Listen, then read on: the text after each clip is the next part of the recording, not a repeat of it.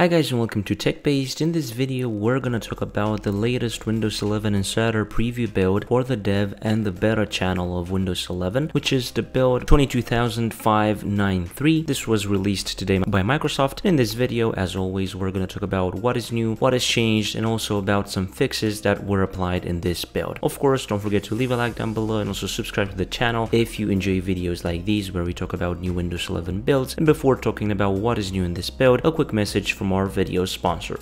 This video is sponsored by HitPaw Video Converter. With HitPaw Video Converter, you can convert to and from more than 1,000 video and audio formats, download media from 10,000 plus popular websites with a single click, and you even have the ability to apply simple edits to the files such as cut, merge, and more. To start the conversion process, simply select your video or audio file and then select the format you want to convert to. After you select the output location, you can click on the convert button and the conversion process will be done in seconds. The video conversion speed is 90 times faster without any quality loss using the lossless acceleration feature. Download HitPaw Video Converter from the links in the description today and make sure to use the coupon code for a 30% discount. First of all, Microsoft is making some clarifications regarding the Windows 11 watermark, and they confirmed that this does not change the licensing of your device. So if you have a licensed Windows 11 copy and you want to join the dev or the beta channels, even if you get these watermarks with the evaluation copy and also the builds and stuff like that, you don't lose the licensing on your Windows 11 device, and that is really good. Microsoft is also reminding us that in the dev channel, users will be able to experience some new features that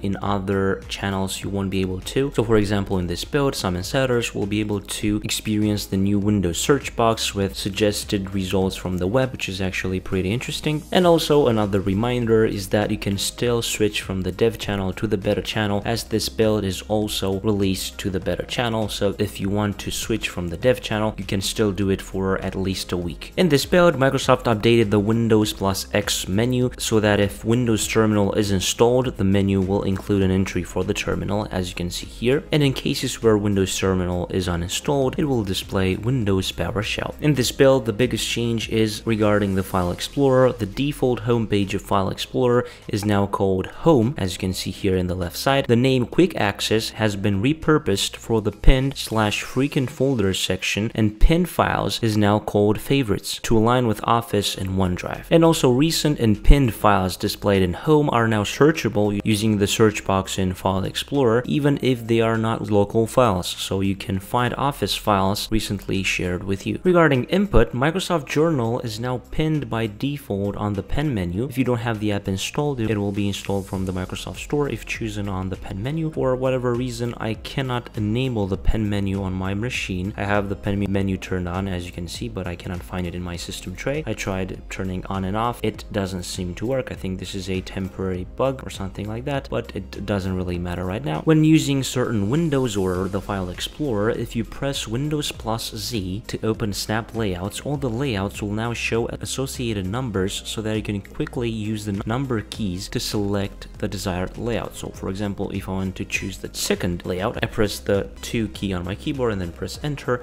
and that will be easily applied to my window. Again, Windows+Z2, and you can use the arrows to select where you want the window positioned on the screen. Press enter, and it is very easy. Regarding focus, Microsoft added 5-minute increments for everything under a half-hour to focus session length options, which is nice. Regarding Windows security, memory integrity is a feature in Windows 11 designed to prevent attacks from inserting malicious code into high security processes. This feature can be found in Windows security under device security and then core isolation. In the most recent insider preview builds, Microsoft will notify the user that this feature is currently turned off, so that action can be taken for the user to turn it back on so that their device is as secure as possible against malicious attacks. And as you can see, in order to turn it on, I'm going to have to restart my computer and then I'm going to be able to turn it on. And lastly, we have some updates to some keyboard layouts that you're going to find more info about in the article down below in the description. I don't find that really interesting, so I'm not going to go in depth with it. Now let's talk about some fixes. Regarding general fixes, Microsoft fixed a few more issues impacting Explorer.exe reliability in recent flights. They also improved the performance of rearranging taskbar icons, which is really good. And in the start menu, they updated the design of the folders in Start so that they're a little bigger, making it easier to see the app icons highlighted within the folder without having to open it, of course. Regarding File Explorer, Microsoft